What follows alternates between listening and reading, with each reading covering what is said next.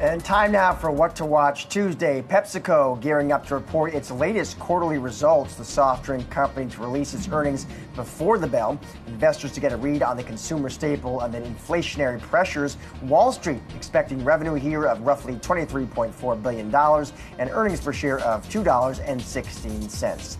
Meanwhile, on the legal front, a big day in store for the trial of FTX founder Sam Bankman-Fried. Former Alameda Research CEO and his former girlfriend, Carolyn Ellison, set to testify. Ellison to take the stand and expected to provide insight to the inner workings of FTX and Alameda Research. And lastly, be sure to tune in to Yahoo Finance's week-long special EVs. The road ahead on Tuesday will be breaking down all you need to know for investing in electric vehicles. You won't want to miss it.